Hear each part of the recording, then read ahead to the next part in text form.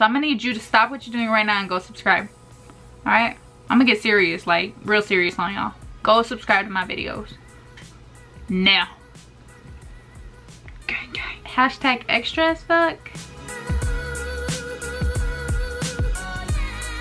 Today I'm gonna be going over the stuff that I used in my Get Ready With Me because I showed them but I didn't really like take it and talk about them. Sorry, I'm like on YouTube watching my own video. We're gonna turn that volume down. Alright, so for my foundation, I thought I had everything else, but I guess not. My foundation, I used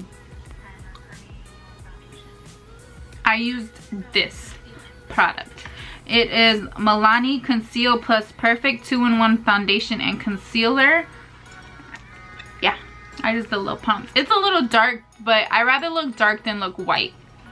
And then my concealer, I use my Maybelline New York Fit Me in the shade 20 Sand.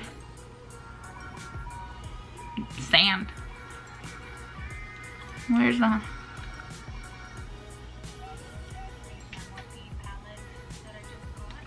I use this to conceal under my eyes. I think at the end of this video I had something in my nose, but on the computer you can't see it. And I didn't rewatch it on the big screen. When I was watching it like on my phone, I rewatched my videos.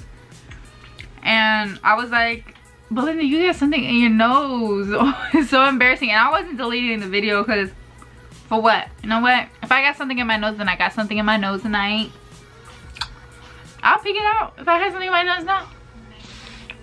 And for my contour, I use my Maybelline Fit Me Shine Free Plus Balanced Fond de Tint. Something like that. And I used it in the shade Coconut 355. I used, to set my face, I used my Airspun. And I used the Airspun loose face powder. Everything you can buy at Walmart, just saying. For my contour, like my powder contour, I used my True Complexion contour palette, medium to light. Lauren put me on this and I really, really like it. And what I did is I mixed the two and I just...